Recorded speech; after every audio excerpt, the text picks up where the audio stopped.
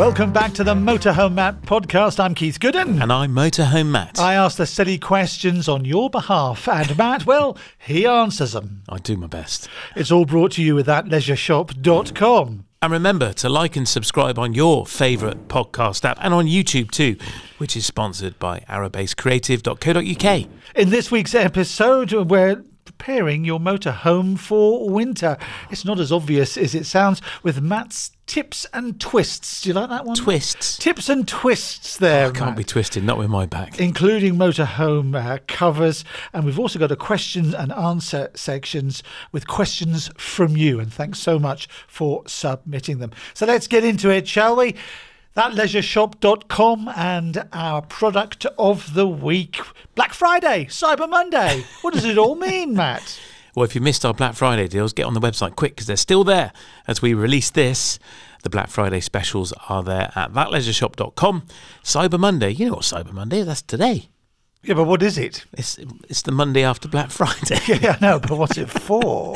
I think it's a US-derived thing, isn't it? And it's mainly IT and computer equipment tech. I see. Yeah, in America, Thanksgiving is the third Thursday in November. Black Friday is that Friday. Yeah. And it's called Black Friday because if you were making a loss, Black Friday is when they put the discounts in and get their businesses into the black. Ah, is that what? I didn't know that. There you go. So it's about bank balance. It is about bank balance. Big sale times. Wow. Look at thatleisureshop.com for the deals for this year. They are stupendous. And your Cyber Monday deals as well. Are you going to have some of them up as well? They are there today, yes. They'll be there this week, I think, until we're sold out, unless we are already sold out. So go and check it out, thatleisureshop.com.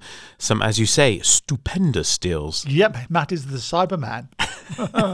With a funny hat on. The Cyberman. Yeah. That was a Doctor Who thing, wasn't it? It was, yeah. Man with a big head and big eyes. Are you talking about me or are you talking about Doctor Who? Looked a bit like you. Yeah. It's the Motorhome Matt podcast brought to you with thatleisureshop.com. I'm Keith Gooden. And I'm Motorhome Matt. And I tell you what, it's brought to you with thatleisureshop.com. Now, what came up a lot at the Ask the Experts panel at the NEC Motorhome and Caravan Show 2023 just a couple of months ago was preparing your motorhome or caravan for winter. Yeah. Matt, it's perennial. We get a winter every year. We do. But boy, this autumn has been wet, wet, wet. The whole year has. So has anything changed? What's the importance of your preparation? Well, as you say, it came up a lot. Questions from the floor, I think pretty much every day. It was good as we went through the week because everyone added something else in. So by the end of the week, Sarah, who was hosting it, could sort of answer the whole thing herself. It was great. But the big thing I'd say is preparing for it and getting informed. That would be the number one. So that's what we're going to try and help you with today. We get lots of questions about covers. So people put a cover on their motorhome or caravan typically only at winter because they're not using it. And people say, are they a good idea? Are they a bad idea? I think they're a great idea. The number one reason is it keeps the caravan clean. So it saves it from UV damage from the sun, stops it from getting covered in birdlime, tree sap, and just general dirt. And then the other benefit is one of security. So it means people can't see in. So it blocks all the windows, and a thief, frankly, is going to look at it and go, that's a hassle. I'll go to the next one.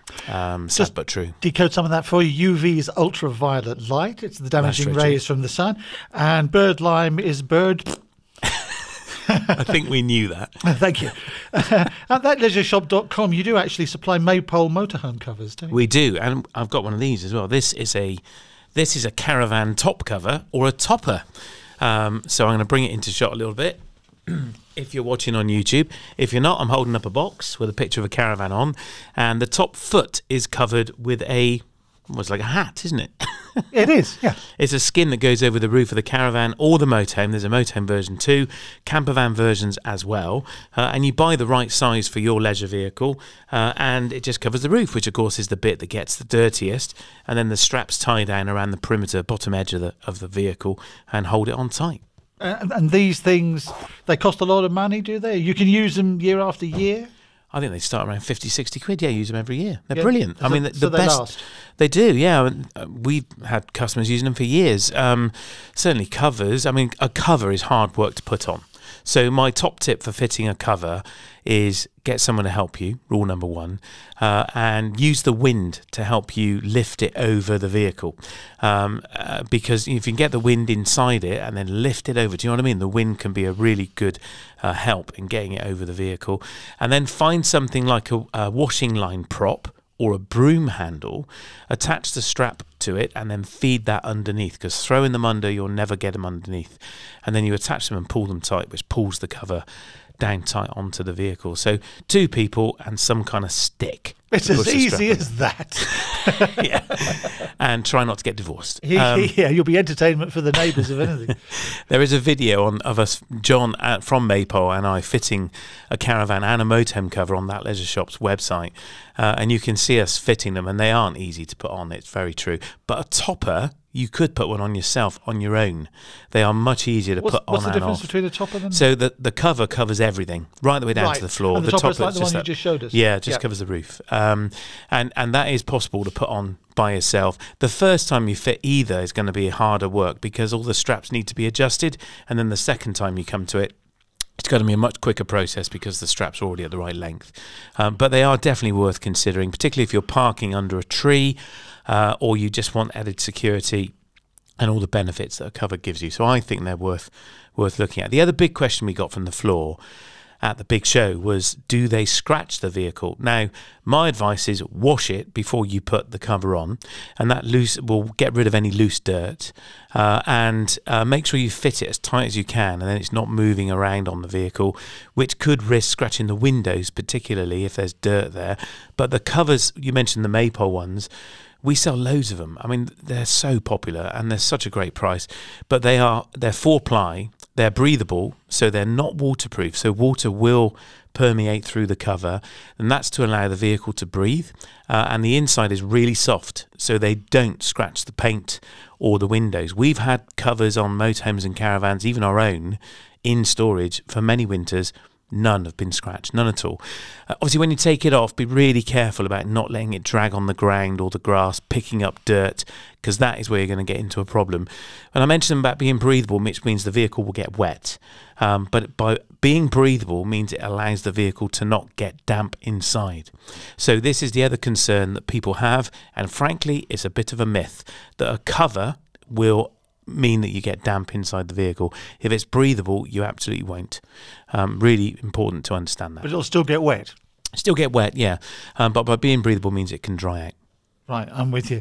And do you get any problem with condensation? You know, even in winter, it's mostly cold, but if you get direct sun on something, it can heat up underneath. Is that damaging for your motor? No, because it could be, but because if you're using a breathable cover, that condensation just evaporates. That's the great thing about a breathable cover. If you're using a bit of tarpaulin, different story.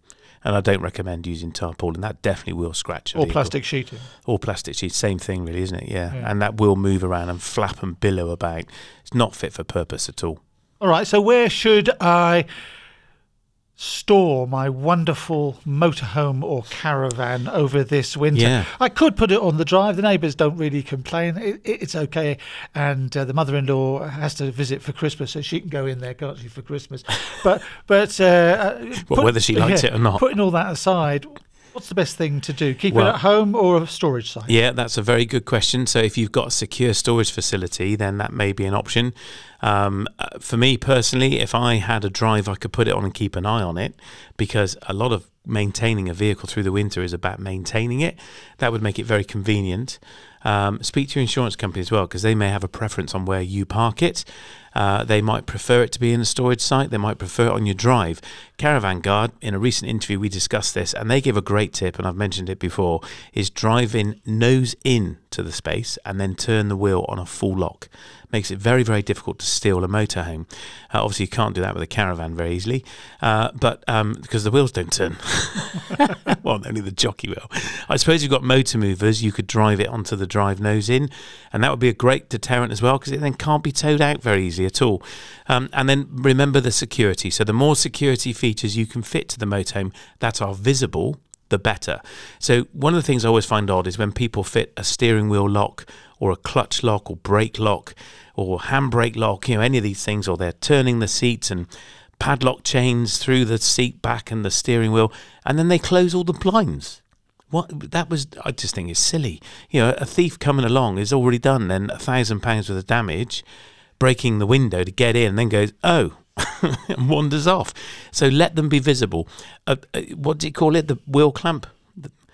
The Denver shoe. Denver shoe, that's it. Denver boot. The Denver boot. Yeah, so a wheel clamp's a really good idea. Consider 2 of them, why not? We have someone in storage who's got a massive motorbike chain threaded through the alloy wheel. What a great idea. You can't drive off with that. And visible security is really, really key. And consider the most expensive security you can possibly afford. So again, Maypole, they do a stronghold range of wheel clamps, which means they take 20 minutes to cut through with an angle grinder. Well, you would hope that 20 minutes of an angle grinder going on your drive, somebody's going to go, what's going on over there, and call the police. So go for the most highest rated piece of security that your budget will stretch to. Good tips there. And remember, if you're living in a fairly new build home, do check the covenants on your property and some of the older ones, because there are also council restrictions sometimes on how long you can keep a caravan or motorhome on your drive or hard standing. Sometimes it's as little as 6 weeks a year. So do check it. Some people might not have any restriction whatsoever. Other winter threats there, Matt? Well, you've talked about thieves a little bit, and I've got somebody down the road from me who's got a beautiful motorhome, and they park it nose out to the road, but park their car at right angles in front of it. That's a good idea, yeah. Good tip, yeah. Yeah, it's a good idea. And even a drop post in front of it's a good idea. I would suggest to them they turn it around, see what they say. What's it got to do with you? Hello, Matt says.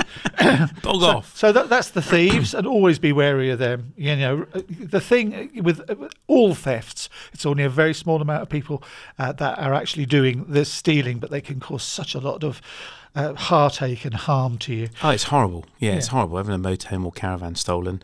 And we've done previous episodes on this and insuring it and the security features that an insurance company might require of you. Just make sure you're obliging with that. So if the worst did happen, you know, you're going to get paid out. Other threats though, other than thieves, of course, is damp and water ingress. So water getting into your vehicle is its biggest threat. We've talked about that before. And really the only way to ensure against that is to keep a very close eye on it.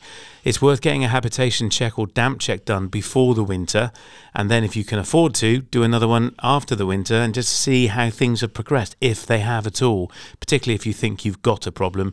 But if you can get to it regularly, that's the best thing you can do, is to keep a close eye on it. Get the heating on. Just fire the heating up for 10 minutes, half an hour, and get the air moving. What causes mould is air that's gone stagnant. So in all the soft furnishings, you know, rotate them, tip them over. Better still, take them out, put them in the garage at home if you can. Take the curtains down and try and get as many soft furnishings out of it, because they absorb all that moisture and hold the damp in the vehicle, which can then penetrate into the walls. And if you've got an external problem where the sealant has gone and water gets into the wall, it may be some time before you realise that has happened. It could be when you're away in the summer. You think, what's wrong with this wall? It's gone a bit spongy. Or you've got the little spikes on the wall where the wall's dried out. That's a sign that you've had damp. So it needs to be investigated as early as possible. Another threat is rodents. Rats and mice. I saw a picture on Facebook only this week of someone had a fuel pipe. They were inspecting their motorhome prior to travel, and they clocked a fuel pipe had been eaten by something. I suspect it was a squirrel. And I was, blimey, I'm not sure I've ever inspected my fuel pipes, you know, before travelling. They would have found out it was leaking pretty quickly, I guess, because it either wouldn't start or there would be diesel all over the floor. But something had a mill out, courtesy of their diesel fuel pipe. So it's definitely worth checking underneath. Mice seem to love seatbelts. I don't know what it is about seatbelts, but they can get in and they just chew through the seatbelt. So check the seatbelt, check near the mount at the bottom, the bit you don't look at, because if a mouse has chewed through that, your seatbelt will cause the vehicle to fail the MOT. So just check the air filter. It's worth taking the air filter housing apart. I've lost count of the number of motorhomes that we've changed the air filter, and in it is a mouse nest. Where a mouse has had a little family and they've made themselves a little home. I bet they were toasty warm in there. And we have to pick all the air filter remnants out. It's worth definitely lifting that lid off and having a look inside, and just have a good look around the bonnet space, up under the wheels, and just check, because if they've chewed through a brake line, you won't know that until you try and stop and it all goes wrong. So yeah, mice are another one. What is it about rats and mice? And they love the insulation, don't they, in electrical wires? Yeah. What is it? I mean, I my vacuum cleaner at home, one of those Henry ones. Yeah. And I bought a little clip. So The vacuums are available. Yeah. You always have difficulty with the long bit, that you do. hoover with, and you want to clip I have it up. no idea what you're talking about. I bought a little clip so I could clip the long bit of the hoover to the body of the hoover. Okay. Little plastic thing which people have 3D printed. I went there the other day, absolute truth, and it had been chewed by mice in the garage. Really? Where I was getting nothing else had been touched, but just this certain sort of soft plastic. They love it. I don't know what it is about it. It's strange, isn't it? It is odd, isn't it? They're funny Yeah, it's little strange creatures. what they'll eat. I mean, when we talk about putting it down for winter, is it worth you going in and visiting it, opening the doors and moving around? Does that help keep definitely. the rodents out? Well, it would disturb them, certainly. I mean, even spiders can cause a problem. If they nest in your boiler flue, we've had boilers not fire up in the spring in the hire fleet, and we blow it out with an airline, and out comes a big spider's nest in the spider body, that they've shed. And that can cause all sorts of problems with boilers. So I think going in as regularly as you can will disturb anything that's trying to make a home in there. But food, for goodness sake, take all the dried foods out. Don't leave anything exposed. That half-eaten pot noodle, get it in the bin. Well, it's true, because mice and even rats, they're small creatures. They don't need a lot of food. So you say, oh, well, it was only a little bit. Well, that's enough for them to live on for 2 weeks. Yeah, it is, yeah. And you can buy deterrents as well, of course, and humane traps and, sprung traps to try and catch them. But just do everything you can. And I remember we had someone ask us a little while ago about storing a motorhome on grass. And I said, one of the biggest concerns I have is not the slope, but the grass it's on, because mice love grass. Our storage facility is all like scalpings. It's all stone. It's called Type 2. And mice and squirrels hate running around on it because it hurts the pads on their feet. And that's why we use that surface rather than a very smooth tarmac or, of course, grass, because they don't like it. And also being next door to a bird of prey centre helps, because they're flying the owls and the falcons around. If they see anything, then they're right down on it. Another thing I have trouble with, actually, not in a motorhome, but in my water butts, in the pipes for them, the pipes that connect them to the downpipe. In your butt pipe? Butt pipe. Ocean-going slugs. The biggies? Oh, yeah. They'll shelter in them for winter. So, you ever seen a slug in a motorhome or a caravan? Ocean-going? Yeah, the biggies. The but big you don't ones. live near the sea? The big ones. Yeah, I know, fat boys. Oh. We get them in the house. We get them in the kitchen floor. Yeah. Oh. This long trail of where on earth did you come from? Oh, horrible, horrible things. So let's go back to the beginning, because we didn't really explain driveway versus storage site. We've talked about leaving it on your drive. What about the storage site? Yeah, so in a storage site, you want to make sure that the site you're putting it on is secure. If it's a CASOA registered site, that would always be my recommendation, and go for a silver, gold, or even platinum site if you can. We're a silver site for valid reasons, and our security is very good. But everyone has free reign access with a secure gate key, which means we lose points, so we only score silver. CCTV lighting, regular inspections by the owner. If the owner lives on site, that's even better, because there's somebody there most of the time.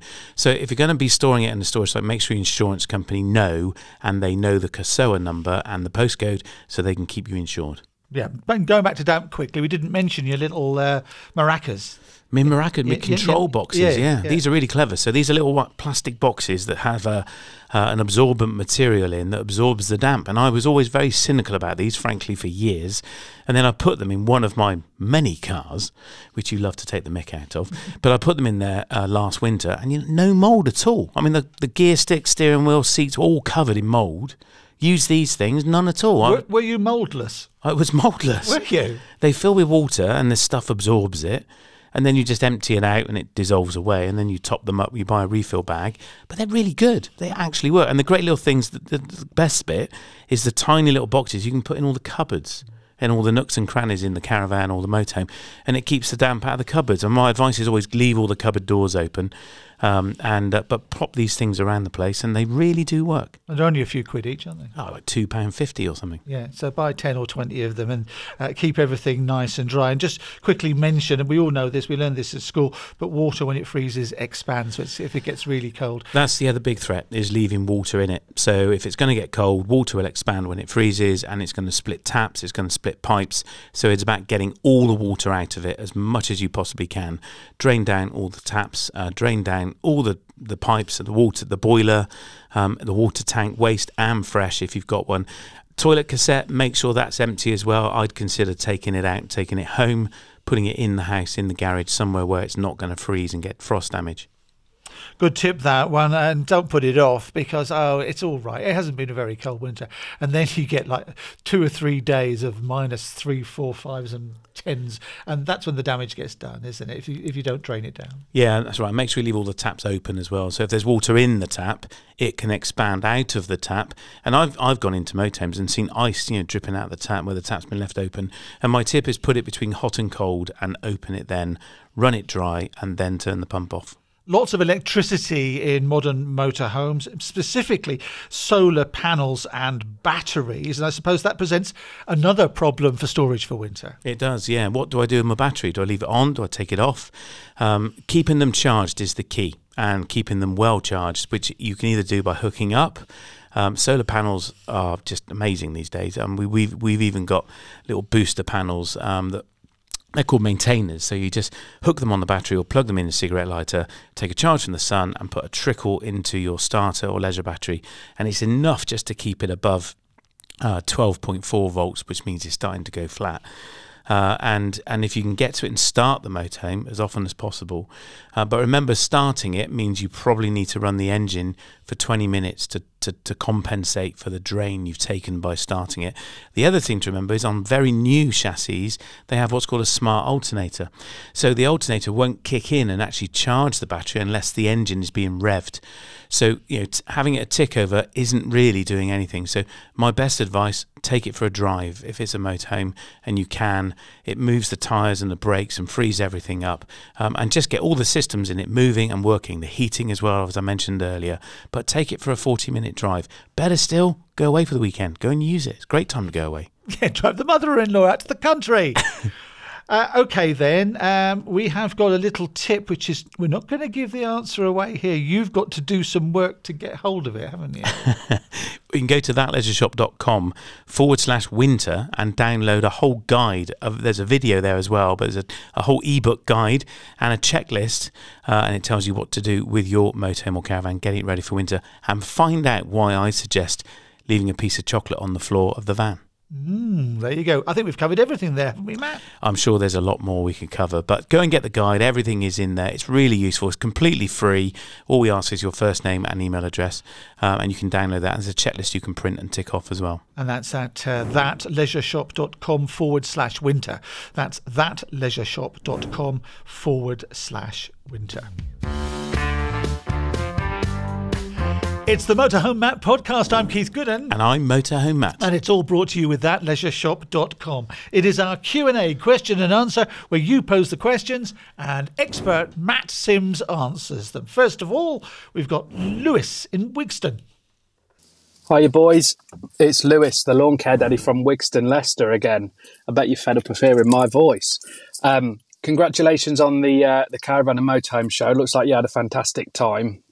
And I was gutted that I couldn't come and say hello to you. My daughter had other ideas and we only got to spend an hour there as she wasn't very well, bless her. So there's always next year. Basically, my question to you is we've got a caravan, which we've only owned for the past couple of months. So this is our first winter and it's currently in storage. Doesn't have a cover over it. And I have drained it down and put damp traps inside. But the fact that it's going to be sat in the storage yard from now until roughly March time next year, kind of open to the elements and whatnot, something doesn't sit right with me thinking, you've got the rain and the wind howling against it. I know they're built for it and watertight and everything, but I'm just thinking, is it worth buying a cover? Now, obviously, because we go away in it as and when we can, we will probably not use it during the season, but on the off season now for the next 5 months, it's not going to be covered over, and I don't know whether it's worth buying a cover or not. So I'd love to hear your thoughts on whether you think they're a worth it buy or not. Keep up the good work, men. Really enjoy the podcast. Cheers. So that was Lewis in Wigston, a loyal and long-time listener, and that's all the L's, Matt. Lawn Care Daddy. I think that's his Instagram. I think that's you, Lewis, isn't it? I'm sorry to get to see you at the show. I hope your daughter's better now as well. As you say, it's always next year. We'll be there in February. We'll come and visit us at the shop. Be lovely to see you. Covers, should I fit one? Well, as I said earlier, I love them. I think they're a great idea, and I think it would be worth it. It would be a shame that you couldn't get to your caravan for the whole of the winter. I think you should make the effort to try and get there and check on it and keep an eye on it. One of the things to mention with a cover, which I didn't mention, is solar panels. So they're a great way, obviously, of keeping the battery charged. But obviously, put a cover over the caravan, you've totally ruined the effectiveness of a solar panel. You've covered them. You've covered it. And people often ask, can I buy a cover that has a hole in it with a clear patch or clear panel for my solar panel? And yes, you can. You would need to go to Specialized Covers or ProTech. There are other companies as well that make them, and they will bespoke tailor you one that has that clear panel in exactly the right place for your solar panel. So if you need your solar panel to keep your batteries charged, then that would be a really good idea. And on that point, if you've got a tracker on the caravan, or indeed on your motorhome, or even an alarm, that's going to rely on the battery staying charged, and the alarm particularly is going to flatten the battery very quickly. So it might be worth considering either a solar panel outside of the cover, so a portable one laid on the roof or on the floor next to it, or cut a hole in, or have a hole cut in your cover so that you can give access for the solar panel to the sun. Fab, thanks Matt, and thanks Lewis in Wigston for your question. Ron Bean has been in touch. Hi, it's Ron Bean. It's to do with the towing at 7.5 tonne category motorhome and the weight restriction of 750 kilograms subject to your licence and whether you've passed the test for an E. Could you please cover that? I'll speak to you soon. Thanks. That's Ron Bean being in touch. Get it? Ron Bean being in touch. Thanks, Ron. To do Ron Bean. Very good. He's never heard any of that before. This is one of our, this is one of us like me, Keith Gooden, beef pudding. Get it? So anyway, look, listen. This has come up so many times, hasn't it? It has. Matt, so just explain what the issue is and what Ron wants to know. Okay, so you and I, Keith, are old, and we passed our test before 1997, which means we could get out of our Mini with our L plates on and go and drive a 7.5 tonne truck. So we can drive up to 7.5 tonnes. However, January the 1st, 1997, if you pass your test after that, you were limited and could only drive up to 3.5 tonnes. This was a European directive. At this point, we're part of the EU, and actually, to be fair, seemed a fairly sensible thing that you couldn't go and drive a big green parcel machine, as lots of lorries say on the back. And so you were restricted to 3.5 tonnes, and you had to do a test to drive more than that, and you could only tow up to 750 kilograms behind you. The law was changed recently, I think it was November 21, that the B plus E entitlement, which is the ability to tow over 750 kilos, was relaxed.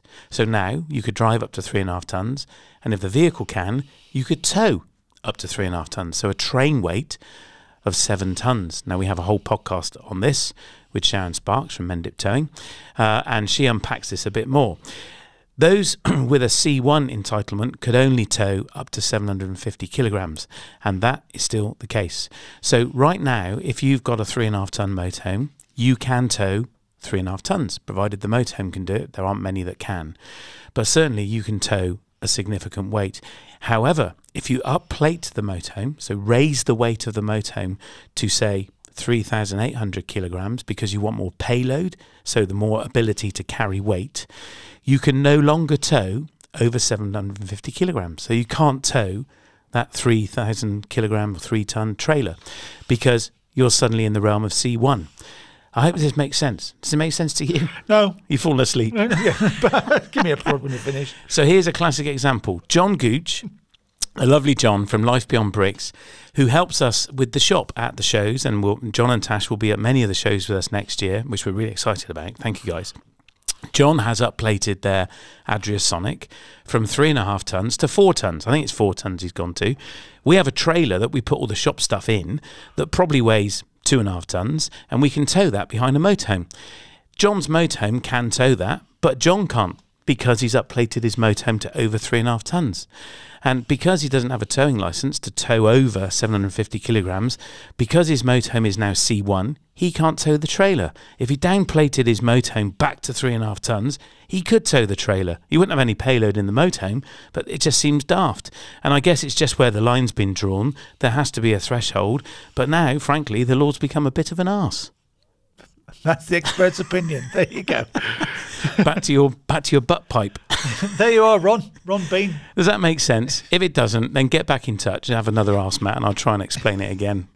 Timothy Long is in Bicester. He says, I recently purchased, and this will be my first winter. My query is based on the fact that the motorhome is fitted with both a tracker and an alarm. You mentioned this earlier. The tracker provides me with some remote data on battery charge. After 2 weeks, the main battery has dropped to approximately 12.4 volts. And so I am concerned about how this will survive if it's left unchecked. I'm not sure I want to remove the battery due to the alarm and tracking setup. You need a battery to power them. We store the van off-site and there's no external power. What are the best options? Very good question. Yeah, I did mention this earlier. So I would say a solar maintainer is one I prepared earlier. If you're watching on YouTube. Goodness. Yes, here it comes. This is one from the shop. I stole it from the shop before we started recording. You just lie this on the dashboard. It's a tiny solar panel. It's got crocodile clips you put onto the battery, or a little cigarette plug. You plug it in your cigarette lighter. Not allowed to call it that. No, it's 12-volt supply. A 12-volt accessory socket. Yeah. I want it to be a cigarette lighter. No, you don't. Not that I smoke. And this will make a massive difference to keeping the battery charged. And of course, you can use it on your leisure battery or your starter battery. Better still, get a solar panel with an MPPT controller. A what? Don't ask me to explain that. But basically, it stores the power and regulates the power from the solar panel going into the battery. They're much more expensive. We do sell them at thatleisureshop.com. There's a brand called Photonic with a PH, and they are superb. They fold out. And you can connect one of those to the battery, and that will keep it charged. Or get a solar panel fixed to the roof. You know, bond one to the roof and have a permanent feature of a solar panel. Bear in mind our comments earlier about covers. The other thing to do, and really cost-effective tip, is buy a second battery. So you need the battery on there for your alarm and for your tracker. And if your insurance company require both those features, this is really important. Take one battery home and charge it, and then go and swap it. And then you've always got a battery on the vehicle, and you can go and maintain it by charging it at home. But always best advice is to charge it. Don't leave it unattended when you're charging it, and put it on a metal tray and put it somewhere where there's not going to be any problem if something goes wrong with the battery whilst you're charging it. Why does it have to be on a metal tray? That's often an insurance requirement for house fires. Did you know that? No, I didn't. We have that restriction here, that if we're charging a battery, it has to be on a metal tray. Otherwise, if it blew up, then we wouldn't be insured. First I've ever heard of that one. Well, Timothy and Bicester, I hope you got what you needed from that question. Very quick one before we finish. We mentioned parking on your driveway and also storage for overwintering your caravan or motorhome. How much does it cost to do the storage? What's the typical sort of... It's a good question. Many storage sites, it depends on the facilities there, and also there are some real vagaries around the country on this, but anything from £1 a day. We are £500 a year, £499 a year for basic storage. We do offer maintained storage as well, so we have different plan levels where we will go and keep an eye on the vehicle for you every month, and on one of the plans every week we're hooking it up, keeping the batteries charged. We put the heating on, rotate all the cushions, move all the curtains about so that all the air is moving around. So that's typically, I reckon you're looking between £300 and £1,000 a year, depending on the storage plan and where you are in the country. Fabulous. Thanks very much, Matt. If people want to get in touch to pose a question, what do they do, Matt? Really, really easily. We would love it if you did, because I'm sure, as I've said before, you're not the only one wanting to ask that question. So please do ask them. No such thing as a daft question, only the one you don't ask. And you can pose it at mhmp.info/ask Matt. Just click the orange button, record your question. Please tell us where you are in the country, or you can, if you'd rather not record your voice, fill out the form and we'll read it for you. Tell us where you are. Yeah, absolutely. And that's mhmp.info/Ask Matt. You can leave us a review at mhmp. That's Motorhome Matt podcast. You get that? mhmp.info/review. Very clever. Well done. And don't forget to subscribe on YouTube as well, which is sponsored by aerobasecreative.co.uk. And share with your friend. Have you got a friend to share it with? No.